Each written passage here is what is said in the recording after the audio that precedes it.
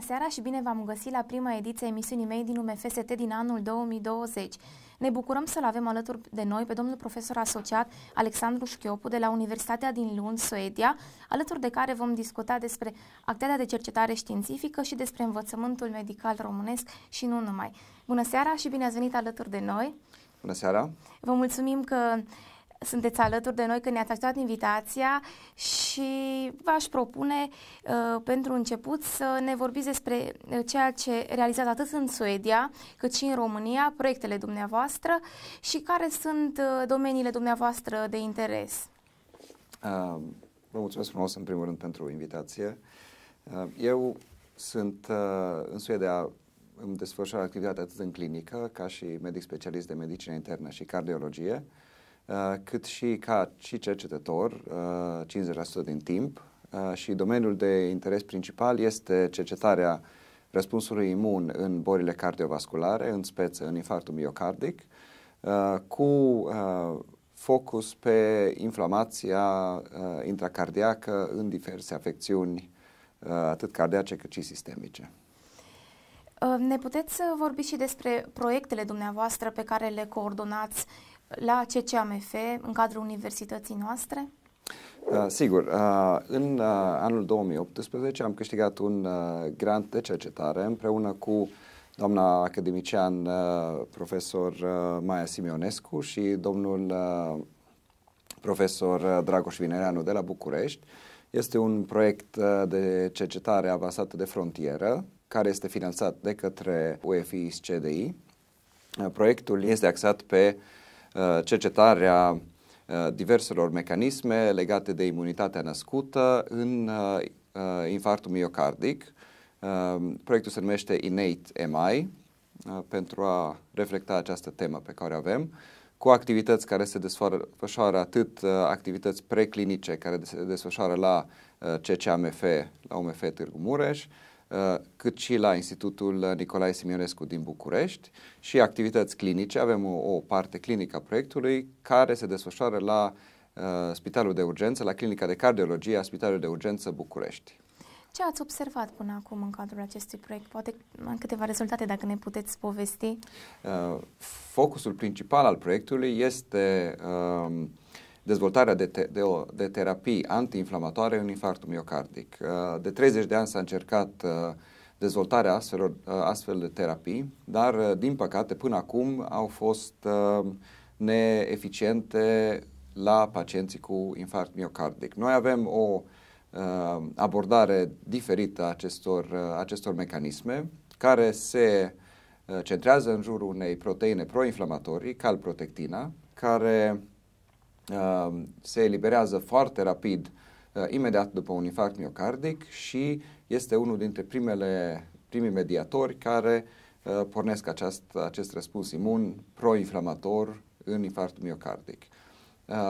Folosim în cercetarea noastră o moleculă, un compus chimic care blochează calprotectina și blochează interacțiunea calprotectinei cu receptorii acesteia pe celulele proinflamatorii. Prin această blocare, tratând animale de experiență cu acest blocant de calprotectină, am observat că un tratament de 3 zile după infarctul miocardic îmbunătățește funcția cardiacă și am observat efecte clare antiinflamatorii. Numărul de celule proinflamatorii atât din cord cât și din sânge a scăzut semnificativ, citochinele proinflamatorii au scăzut și a fost promulgată repararea cardiacă. Aceste prime rezultate ale proiectului au fost publicate în anul acesta în revista European Heart Journal, ceea ce ne-a bucurat foarte mult pentru că este practic revista cu factor impact cel mai mare din domeniul cardiovascular mondial. Și proiectul va continua și în anul 2020? Proiectul va continua până în anul 2022. Este finanțat timp de 4 ani. Am început vara anului 2018, deci mai avem încă 2 ani jumătate finanțare pentru acest proiect. Vorbiți-ne, vă rog, și despre ceea ce faceți în Suedia, proiectele pe care le derulați acolo, în domeniul cercetării științifice. În Suedia păstrez același focus, dar pe lângă infarctul miocardic mă voi axa și pe cercetarea acelorași mecanisme și folosirea acelorași blocant de calprotectină în alte afecțiuni cu afectare cardiacă, cum ar fi miocardita și afectarea cardiacă în septicemie, care sunt afecțiuni cu mortalitate crescută în unele cazuri și avem rezultate preliminare care indică că blocarea calprotectirei în aceste afecțiuni poate să ducă atât la o funcție cardiacă îmbunătățită, cât și la salvarea bolnavului în cadrul septicemiei. Am înțeles. Pentru că sunteți atât în Suedia cât și în România și cercetați, v-aș întreba cum vedeți dumneavoastră acest demers al Universității de internaționalizare a cercetării științifice? Mi se pare foarte important. Nici o universitate din lume nu poate să funcționeze și să existe singură, izolată de restul lumii. Este foarte important colaborarea atât națională cât și internațională. Și aceste colaborări sunt încurajate și finanțate în toată lumea. De exemplu, în Suedia se dau bani pentru ca cercetătorii care și-au dat doctoratul în Suedia să plece în străinătate, să învețe noi metode, noi mecanisme, noi moduri de a gândi și să se întoarcă în Suedia, să le aplice, astfel încât cercetarea din țara respectivă să evolueze. Și cu atât mai mult în România, care acum este pe o pantă ascendentă a cercetării, care într-un final trebuie să ducă la ralierea cercetării românești la cercetarea internațională. Este foarte, foarte important să aducă atât cercetători din afară aici, cât și să trimită oameni în afară care să învețe aceste metode, să se întoarcă înapoi, să le aplice în România. Este singurul mod, pentru că este foarte important să citim articole științifice, dar nu ajunge doar asta. Da. Dumneavoastră ați absolvit UMF Târgu Mureș. V-aș ruga să ne vorbiți, să le povestiți celor care ne privesc despre parcursul dumneavoastră profesional și de ce ați ales Suedia până la urmă. Pentru mine Suedia a fost un concurs de împrejurări. În momentul în care eram student la UMF Târgu Mureș, am plecat în Suedia cu o bursă de cercetare câteva săptămâni și la sfârșitul acelei perioade mi s-a oferit un post de doctorand la Universitatea din Lund, în laboratorul profesorului Jan Nilsson, care cerceta rolul lipidelor, al grăsimilor în ateroscleroză. Și, practic, a fost o ofertă pe care n-am putut-o refuza. Era o poziție de 4 ani, a fost dedicată cercetării, deci nu am făcut clinică deloc în acel timp. A fost o tranziție destul de abruptă de la o facultate axată pe clinică la o perioadă exclusiv de cercetare, dar a fost foarte interesant și, cum spuneam, n-am putut să dau cu piciorul unei astfel de oferte, așa că în anul 2002 m-am mutat în Suedia și doctoratul a durat 4 ani, full-time, 4 ani am lucrat exclusiv pe cercetare. Apoi, după această perioadă, am vrut să îmi aprofundez cunoștințele de imunologie printr-un așa numit postdoc, o cercetare postdoctorală, pe care am inițiat-o în Los Angeles, la Spitalul Cedars-Sinai din Los Angeles, unde am stat doar 3 luni, pentru că odată ajuns acolo, mi-am dat seama că nu era ceea ce vroiam și mi-am dat seama că potențialul meu de a evolua în laboratorul respectiv nu era atât de mare pe cum mi-aș fi dorit.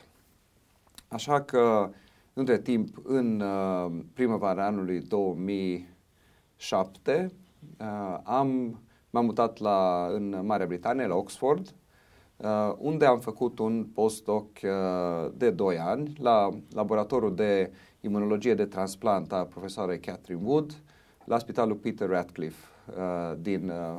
Spitalul John Radcliffe din Oxford, afiliat la Oxford University. Și acolo mi-am aprofundat foarte mult cunoștințele de biologie celulară, imunologie celulară, atât pe sistemul înnăscut, cât și pe imunitatea dobândită. Am învățat metode foarte importante care au stat la baza întregii mei cariere de cercetare ulterioare.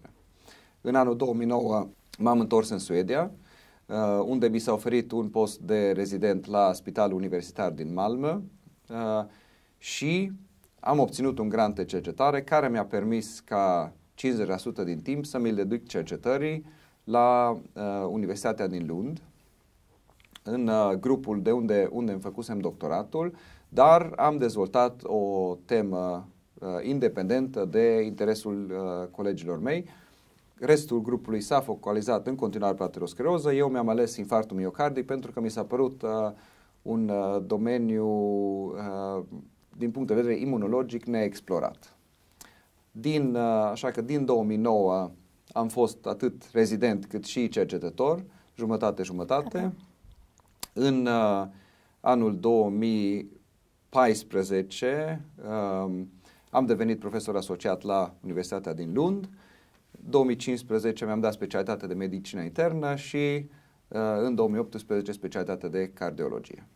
Deci să înțeleg că vă propuneți și mai departe să rămâneți tot acolo, dar vedeți în viitor cumva posibilitatea de a reveni de tot în țară sau nu v-ați gândit? Deocamdată voi rămâne acolo pentru că am proiecte extinse și importante în desfășurare. Mi-am construit un grup de cercetare la Universitatea din Lund, cu care intenționez să continui cercetarea pe aceste domenii pe care le-am menționat înainte, dar în același timp m-am bucurat foarte mult că prin acest proiect câștigat la UMFST am reușit să aduc o parte importantă din know-how-ul pe care îl avem noi acolo, cum ar fi modelul de infarct miocardic, tehnicile de analiză celulară prin flow cytometry, tehnici de histologie și imunohistochimie, să le aduc și la UMF Târgu Mureș și sper ca până la sfârșitul proiectului în 2022 cât mai multe persoane să se implice în acest proiect. Noi suntem deschiși oricăror propuneri și oricărui interes din partea medicilor, cercetători, a studenților și în măsura interesului și în măsura posibilităților suntem dispuși să împărțim aceste cunoștințe în cât mai multor colaboratori. Și sper să reușim să construim o bază solidă pentru acest tip de cercetare la UMF Târgu Mureș, pe care să-l ducă mai departe cei care participă la proiectul nostru. Deocamdată consider că eu pot să ajut mult mai mult UMF-ul fiind acolo și făcând acest pod de cunoștințe între Suedia și România și apropo de întrebarea noastră dinainte relativ la internaționalizare. Într-o perspectivă mai îndelungată, nu se știe niciodată. Da, foarte frumos ați spus, pod de cunoștințe între Suedia și România.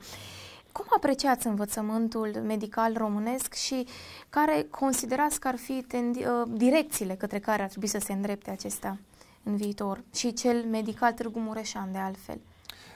Eu am terminat facultatea în 2001, deci referințele mele la învățământul românesc sunt deja destul de vechi, dar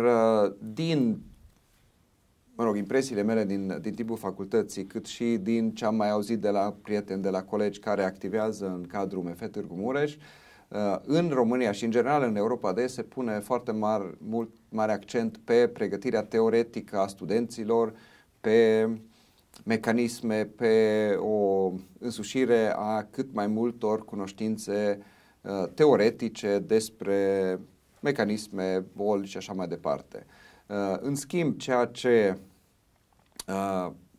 lipsește sau este deficitar relativ la învățământul medical din afară, cel puțin din timpul studenției mele, este partea practică. Este foarte important ca studenții să fie implicați în practicarea medicinei clinice cât mai devreme. În Suedia, de exemplu, studenți deja studenții din anul 4 sunt implicați în clinică în mod activ. Văd bolnavii, scriu fișele bolnavilor, sunt implicați activ în tratament, chiar dacă nu iau ei deciziile și nu au drept de parafă, dar se implică mult mai activ decât ne-am implicat noi în cadrul când eram studenți. Și asta este un aspect foarte important, pentru că în momentul în care acești studenți termină facultatea, ei deja au avut grijă de bolnavi, au scris tratamente, au scris epicrize, au cunoștințe practice mult mai bune decât aveam noi când am terminat facultatea. Și, după părerea mea, asta este foarte important, pentru că, în cele din urmă, scopul învățământului medical este poți să ai grijă de bolnav. De bolnav, da. Ați avut modele care v-au ghidat în viață și în profesie? Desigur, toată lumea are nevoie de astfel de modele. La începutul sau în cadrul școlii și la început părinții mei mi-au fost model. Tatăl meu a fost medic specialist de medicină internă și alergologie și profesor în cadrul UMFST Târgu Mureș, iar mama a fost farmacist. Deci avem această profesie, atât predarea, cercetarea, clinica, practica clinică este în familie. Și m-a inspirat ca să aleg, în primul rând, să aleg această profesie, să aleg medicina și le datorez foarte mult, desigur, în anii mei de formare până am părăsit țara și am mers la doctorat în Suedia. Apoi în Suedia, supervisorii mei, mentorii mei din Suedia, profesorul Jan Nilsson și Gunilla Nordin Fredriksson, care mi-a fost conducător principal de doctorat, au fost totdeauna mentorii mei și modelele după care m-am ghidat. Doi oameni extraordinari care m-au primit cu căldură și m-au învățat foarte multe din ce știu despre cercetare și mi-au insuflat această dorință de a cerceta și de a cerceta bine. Că tot vorbeați despre dorința de cercetare și că v-a fost insuflată la rândul dumneavoastră, v-aș întreba ce sfaturi aveți pentru studenți și pentru tinerii cercetători în ceea ce privește cercetarea științifică și dorința aceasta de a porni spre cercetare. Cercetarea științifică este un domeniu foarte interesant și înseamnă ca tot timpul să fii cu un pas în cunoscut și cu un pas în necunoscut. Nu poți și tocmai din cauza asta trebuie tot timpul să fii în față, cum se spune în străinătate, on your toes, să fii pe degetele din față de la picioare. Tot timpul înclini spre necunoscut, spre ceea ce nu se cunoaște și încerci să dezvălui, să gândești lucruri pe care nimeni altcineva nu le-a mai făcut, nu le-a mai gândit, nu le-a mai descoperit până la tine. Tocmai de aceasta este foarte stimulantă, este foarte interesantă, dar este și foarte grea. Cerințele care se impun asupra ta ca să faci cercetare la nivel înalt sunt mari. Pentru a face această cercetare este foarte important în primul rând, să ai pasiunea pentru cercetare, să-ți placă cu adevărat ceea ce faci. Tocmai de acesta, primul sfat pe care l-aș da este să-și găsească un domeniu care le place cu adevărat. Pentru că cercetarea științifică este prea complicată pentru ca să-ți poți permite să faci ceva sau să faci ceva care nu-ți place cu adevărat. Pentru că nu va ține pe termen lung, dacă nu-ți chiar place. Deci de asta primul pas e foarte important. Găsește ceva care într-adevăr te pasionează. Pentru mine a fost cardiologia și imunologia care m-au pasionat în mod deosebit și am urmat această cale de-a lungul cercetării mele. Al doilea sfat este în momentul în care își aleg un domeniu sau ți-ai ales un domeniu, să încerci să știi tot ce se poate ști despre domeniul respectiv. Este foarte important să citești zeci și sute de articole pe domeniul respectiv, chiar dacă nu le citești în întregime, măcar rezumatul și principalele figuri, principalele idei, pentru ca cu cât știi mai mult, cu atât îți dai seama cât de complexe sunt aceste mecanisme și cu atât devine mai frumoasă această cercetare. Al treilea sfat ar fi perseverența. Ca să ajungi la rezultate în cercetare, trebuie să investești multă energie, mult timp și trebuie să o faci serios. Dacă nu o faci serios, este pierdere de vreme. Deci trebuie să investească timp, resurse și niciodată recompensele nu vor veni de la început, imediat. Trebuie să ai perseverență, ambiție, să continui ceea ce faci, să crezi în ceea ce faci, astfel încât la un moment dat vor veni și rezultate și rezultatele sunt foarte, foarte frumoase. Și ce ați observat sau ce observați din activitatea dumneavoastră cu cercetătorii, vin spre dumneavoastră, tineri cercetători, studenți, doresc să se implice? Vedeți această dorință a lor de a face performanță? Am avut și astfel de cazuri și, după cum spuneam, proiectul pe care îl avem la UMFST Târgu Mureș este deschis și totdeauna suntem interesați să cooptăm în echipă oameni serioși care chiar vor să facă treabă. Am avut și astfel de cazuri în care pur și simplu au venit oameni la mine și m-au întrebat, pot și eu să lucrez în proiect, vreau și eu să învăț aceste tehnici și i-am primit cu drag, dar am avut și oameni care au plecat pentru că și-au dat seama că cercetarea poate nu este pentru ei, au vrut să facă clinică și s-au axat pe partea clinică.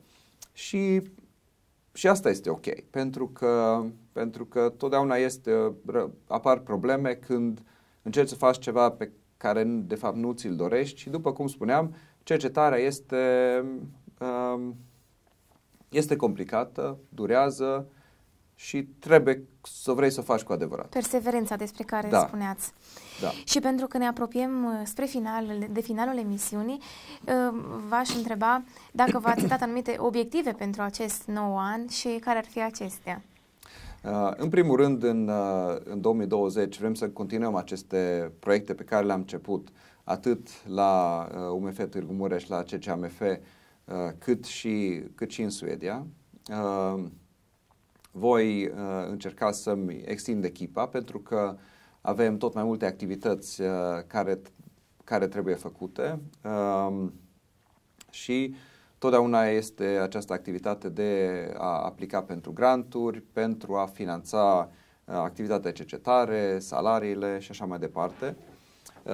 Obiectivele principale din punct de vedere științific ar fi să elucidăm în continuare mecanismele imunității născute implicate în infarctul miocardic și să încercăm să dezvoltăm această terapie, acest blocant al cardioprotectinei cu care lucrăm, să-l dezvoltăm pe mai departe pentru ca în perspectivă să poată să devină o terapie care se folosește în clinică pentru bolnavi cu infarct miocardic, poate și pentru bolnavi cu miocardită sau bacteriemie. Acest proces este un proces foarte complicat.